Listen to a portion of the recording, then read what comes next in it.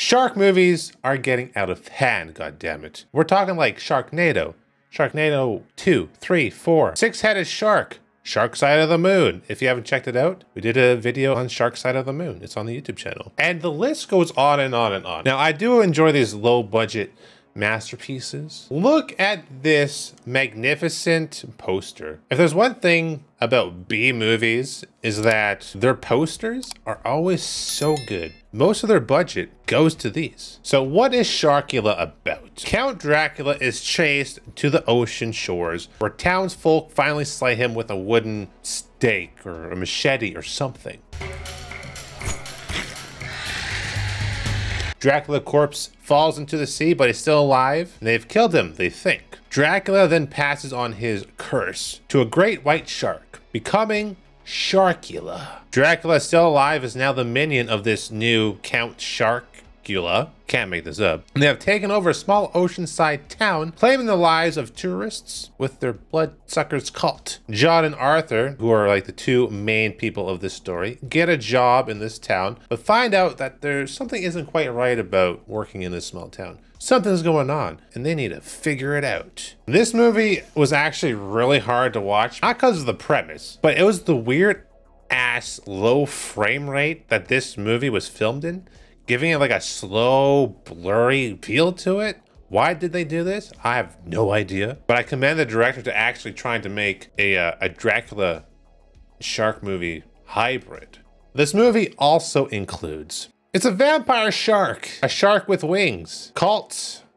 I like cults. Am I stoned or is this movie just very blurry? That's a solid Forrest Gump impression. Stock footage everywhere. That dude loves to smell panties. And of course, shark attacks. Plenty of shark attacks. Quite a few kills in this low budget movie, which kind of surprised me.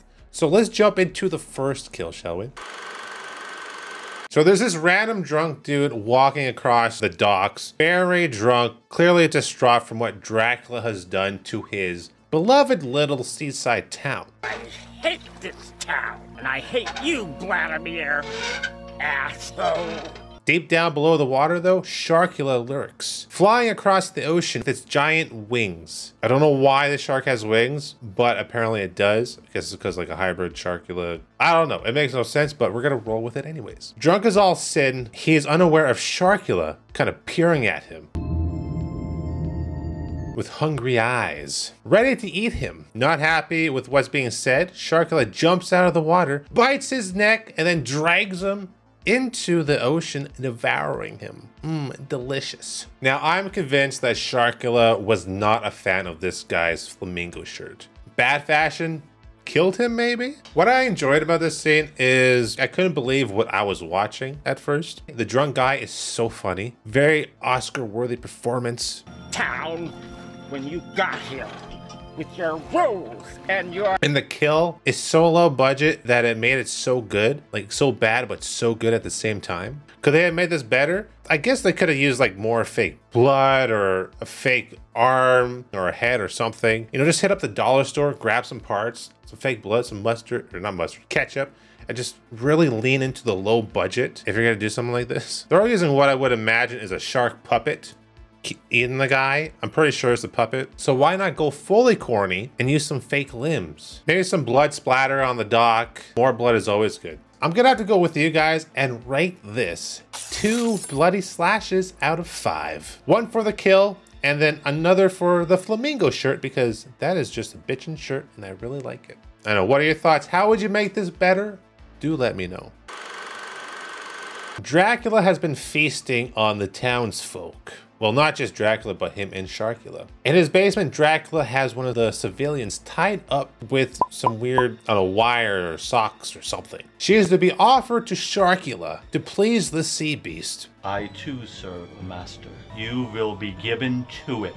Now she's brought down to the waterfront by Dracula and I think his blood cult that also worship this Sharkula thing. John and Arthur are the two main actors in this movie. See this from their window. Hey, come over here and take a look at this. And they're not sure what to make of it. They're not sure what's happening. Just some small town folks doing small town things maybe. And then we are hit with some weird vampires screaming into the camera. and some like fire dancing lady. It's all stock footage, I think. It doesn't really add anything to the movie, but I guess they needed more footage. I don't know. Now, after a riveting speech, Sharkula emerges from the water, wings spread, and feasts upon the girl. You see some blood, some close-ups, and then a bloody limb left on the beach. How could they have made this better? It's definitely a scene to behold. Like, they're just going with it with this puppet shark, right? I mean, not much else you can do for a low-budget shark movie, honestly. I like the bloody arm laying on the beach and the bloody leg. At least they used some props in this one. They could have used some more blood. I don't know, splattering on the rock behind her as she's being eaten or something. Have some guy in the background throwing blood, you know, as the camera picks it up. I am gonna give this 1.5 bloody slashes out of 5 because it needs more blood, honestly. But still a solid kill, very cheesy, though you didn't really see much of the shark biting her. I would have loved to see maybe the puppet just bite her neck, may have some blood run down. Something like that would have given an extra point. Not as good as the first kill because the drunk guy made it even better. What do you think? Let me know in the comments down below. So there's two hippie types relaxing in a car after having a nice romp in the sack in their vehicle. You know, enjoying the ocean view, even though they're nowhere near an ocean, but the movie tries to make it seem like they are near the ocean. Now, you don't see any of the action, so I'm sorry, no boobs. I know, all right? Minus a slash for that, right? Now, something's wrong with the engine and the car doesn't start. So the guy has to get out and fix the car himself because he's the dude. I think it's finally had it. So as this guy is trying to figure it out and not call a tow truck, I don't know if cell phones exist in this movie or what year it takes place in. I couldn't tell you. As he's about to fix this car, he hears a sound off in the distance coming from the water around these bushes. Leaving his girlfriend in the car, he goes to investigate what's making these sounds. He wanders to the ocean front and sees glowing eyes staring back at him from the water. Sharkula leaps from the water, bites down on the guy's head. CG water splashes. It's amazing CG, okay? And the giant shark head bites down on the guy's head, pulls him into the water, and then Dracula then swoops down and kidnaps the female.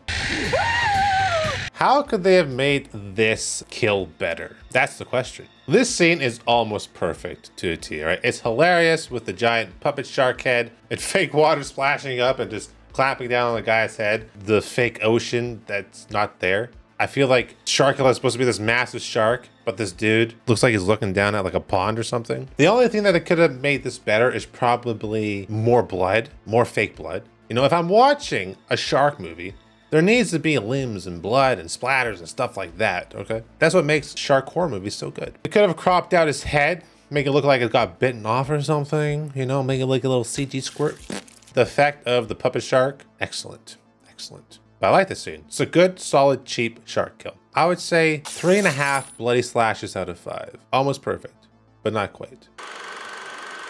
John has been weirded out by what's going on in this town. I'm telling you, man, I just don't like it. Something weird is going on around here. Something suspicious is happening, which leads him to investigate around the house where they're staying at. Seeing Renfield, who is the panty sniffer and the little minion to Dracula. In every Dracula movie, there has to be that like weird minion dude that always obeys him. John sees Renfield being choked out by Dracula and notices that Dracula has no reflection in the mirror. This kind of freaks him out. The scene is kind of quite amazing because you also see like a fake bat fly at this dude.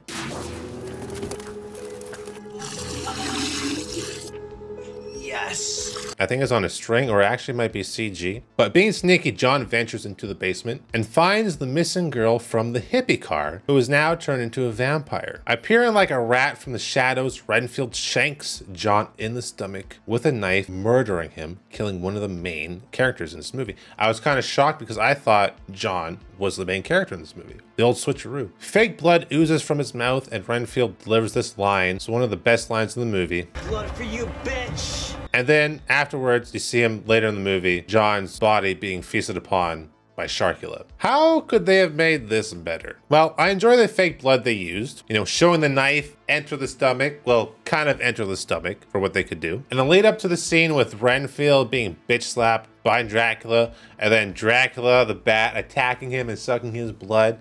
was just glorious. And even though it's later in the movie, we do see the guy's body being eaten by Sharkula, which is a nice touch. I mean, for what it is, I don't think I'd change a thing. Maybe putting the feeding scene in sooner than later. I like this one. I would rank this 4 bloody slashes out of 5 for the kill, and then an extra one for the line delivery from Renfield. What are your thoughts? Let me know.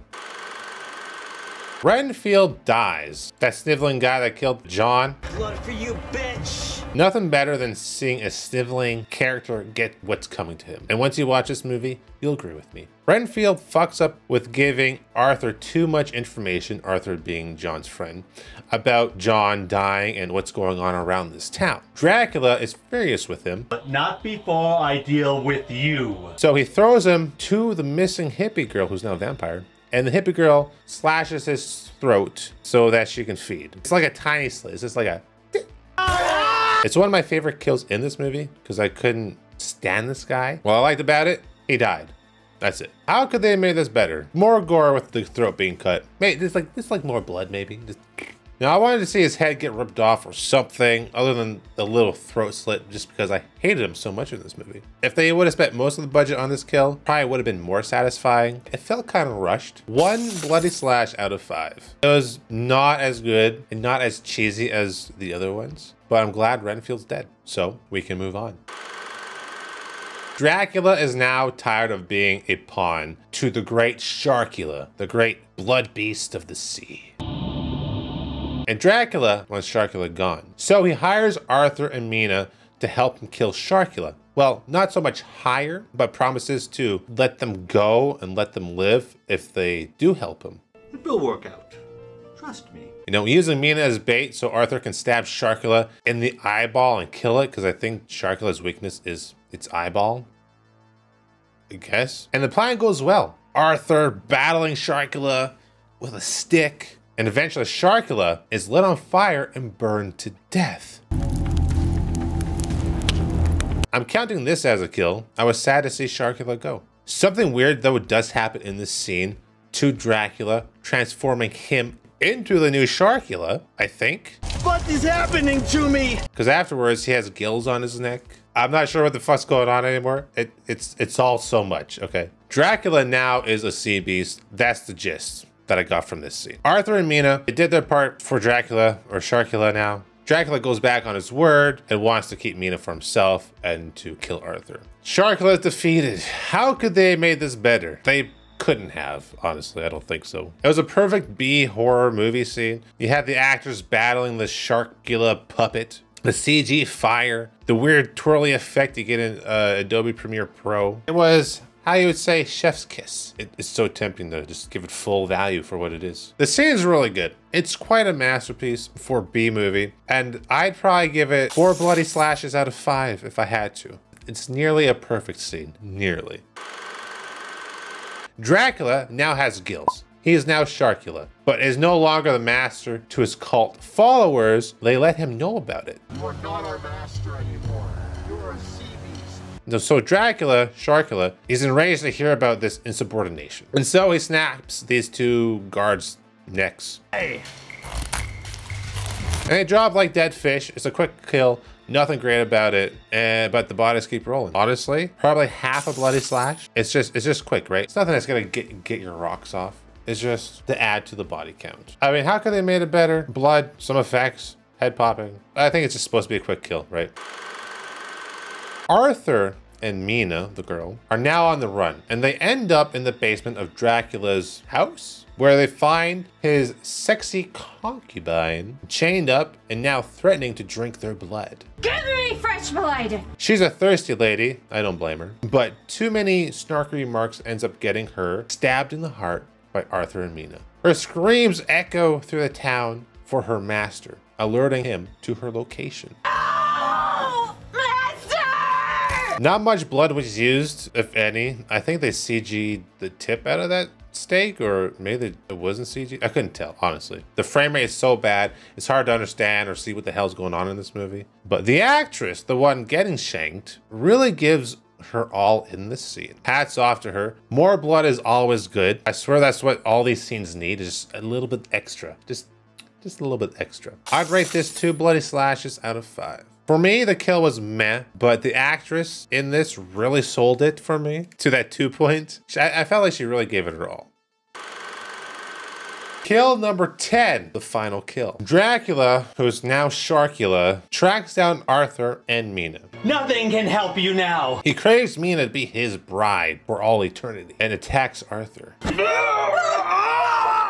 Mina finds out that she has some power or a hold over Dracula for some reason. I think it's his love for her. That's what gives her the power over him, and tells him to let Arthur go. Powerless against her words, he does so and kind of like cowers away a little bit. Cannot resist your command. And professes his love. Arthur, though, armed with 2 tiny sticks, a cross, pushes it onto Dracula's or Sharkula's forehead and burns it into his skull. Flashy effects happen, and all of a sudden he just goes poof, disappears into nothingness. Arthur and Mina are now free, and he is no more. How could they have made this better? Well, the use of random effects used to make him disappear was pretty great, not gonna lie.